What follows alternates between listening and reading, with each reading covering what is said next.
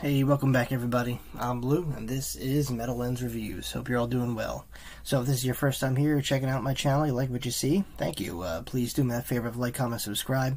As I mentioned before, really helps me grow the channel, spread it to the masses, and of course motivates me to provide you guys with more content to watch. Alright, so this is kind of cool. This was a recent discovery only because they're playing in my neck of the woods, the Rock Orchestra. And as far as I know, they're pretty much a group of talented artists that are all congregated in an orchestra. They do covers of rock and metal songs.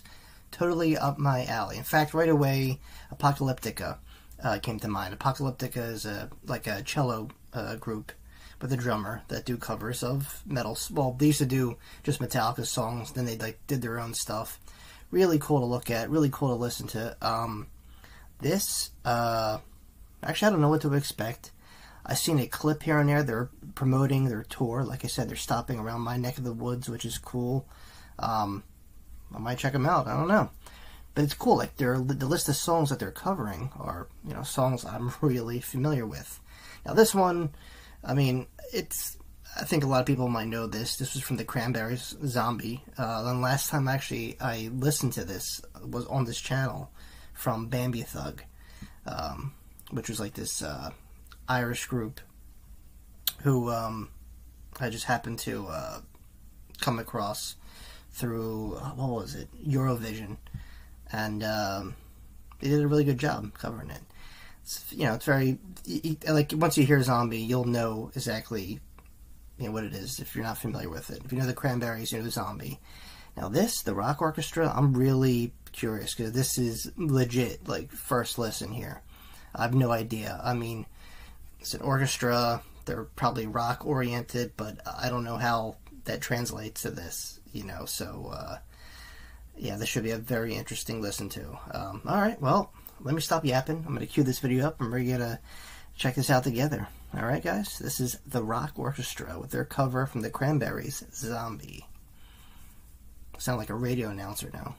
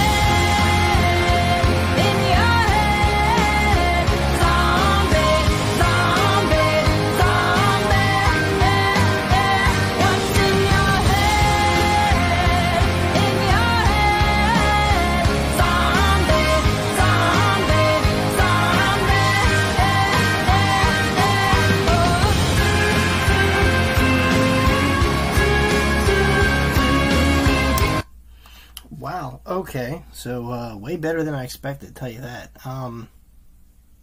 Yeah, I'm actually interested in checking them out live. I should, I don't know. I have a really crazy work schedule. It's really hard to work around life events. I don't plan way in advance. This was just very random. They popped up, and what were they debuting? Well, not, I guess, like I said, they were advertising their tour, the Rock Orchestra, and it was System of a Down's, was it Chop Suey? Toxicity, one of the popular System of a Down songs, and it sounded really, really good. And this is awesome. Like I said, there wasn't that much information. I mean, I didn't deep dive like that. I try to do like a quick search so I had some kind of context to talk about. But any fans of the Rock Orchestra, fill me in. Where they come from? Is it just a group of different artists from all over the world? I'm interested. I mean, yeah, this is really right up my alley. I really enjoy this. I love when you could take something that's already been established and done and make it even grandioso and just better. And like I said, this song, I mean, yeah, it's a rock song, but it's very, it's got a history behind it. It's got a story. It's sad in some matters. It's I don't want to get into the politics behind the song, but for those who know, you know. But it's I mean, it could be a tearjerker of a song. Anyone who's covered it for any context, it just envelops emotion in you. And I mean, this is just, it's that. So it's all what I said on a grander scale, because of the orchestra really fills it out. So you have these layers already on a very beautiful melodramatic kind of song. But now you got more theatrics, more dramaticness put into it. And it makes it feel even more well-rounded than it already was. And I think hearing an orchestra do a cover of one of your, like a popular song is one thing. But to have, a singer accompany it with a drummer, percussion, and all that stuff, it really makes it come alive. And we're only like a minute, 2 minutes in. But so far so good. Really, really, really good stuff here.